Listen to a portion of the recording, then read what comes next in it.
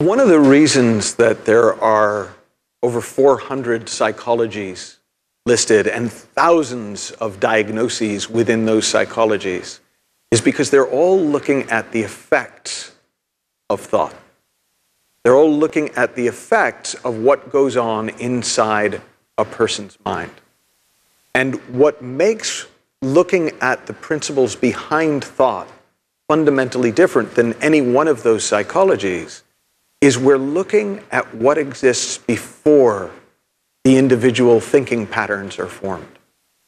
So rather than deal with all the different manifestations of thought, all the different personality types that emerge, all of which, by the way, are accurate reflections of the already created ideas and the already created thinking, when we look to the space within, what we're actually looking to is the space out of which those psychologies get created.